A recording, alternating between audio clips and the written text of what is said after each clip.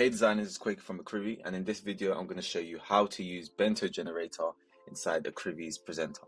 So what you want to do after you install the extension, you just want to go to Windows up top, and then you want to click on Extensions, and then you want to click on Bento Generator, or later updates it will change to Presenter, but currently because it's one tool, it's just saying Bento Generator. So you click that, and then you want to enter your product key, also known as your license key. So I'm just going to enter mine in now. So now I've entered my product key. You can see I now have access to the extension. So I like to dock my extensions up here, keeping everything nice and tidy. Create a rectangle or a square using the rectangle tool, or you can press M as a shortcut. You want to draw any size. It doesn't matter what size you create the shape. The good thing about this extension is it can work for any size of the shape that you create. So I'm going to make mine more like a 1920 by 1080, and let's just say I'll just put this over there, just line it. Okay, so now what you want to do is to use the extension. The first thing you have to do is select the shape just using the selection tool. When it's selected, you can now select the Bento style button. So we have simple, centered, brick, or random. So if you press simple, you have this, then you press centered, brick. I'll leave random to later, but you can see that nothing much changes.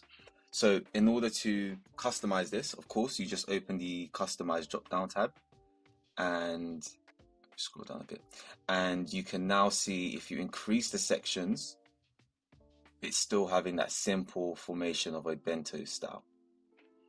And if you was to do it for centered, you can see it retains the centered bento box, and more bento box appears around. And then the same for brick, you can see the style it does. And then again for corner radius, you can instantly just use the slider. You can see how it stops here because this is the max, depending on the size of your shape, but the default settings show the best proportions for corner radius and gutter spacing. And of course you can increase and decrease your gutter spacing, having consistent spacing around each shape. And for example, say you want to go for a bento grid layout like this, you can see if there's like alternative styles, and you can just do something like just to mix it up. And this works for all of the buttons. And random is similar to shuffle, but it kind of shuffles every setting, so not just the specific style, but also the gutter space and corner radius and section. So if we click on random, you can see how it just shows you a whole different range of bento grid. So if you're going into Illustrator, you're not really sure what style you're looking for, you can just do random and it will just generate a whole different list of styles. So once you have your bento grids, you now want to lock it in, and to do that you simply press finalize. So you have to press finalize at the end because this will remove any errors that Illustrator may give you, and it also make it easier for you to mask images as well.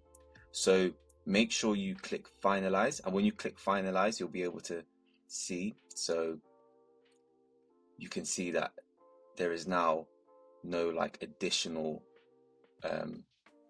shapes around it. And now you can go in and mask any images. So if you have brand images you want to go in and add, you can simply do so. So I've now gone ahead and added my brand images inside. So what you want to do as well is, I'm going to leave the last box so I can show you, just in case if you don't know how to mask images, or just showing you how to embed and why you should embed. So this is one of the final images.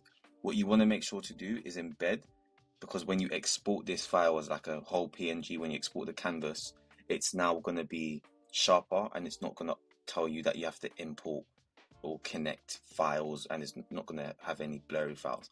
So what you want to do is you want to place it like above, and then you want to do hold shift command and then the back curly bracket, I like to do it like this, and then I just send it all the way to the back, and then because it's already selected, I hold shift and then I select the shape above, and then I just do make clipping mask. And now from here, I just use the direct selection tool, which you can select the letter A, and then I can just do something like this. And there you have it, just making the final adjustments. And of course, just to give it a bit more depth, it's good to have like a board background, but something that's just like not fully black, so it's different to what you're showing. White is fine as well, but I like to do this. And then you can also add the texture if you go to like effects.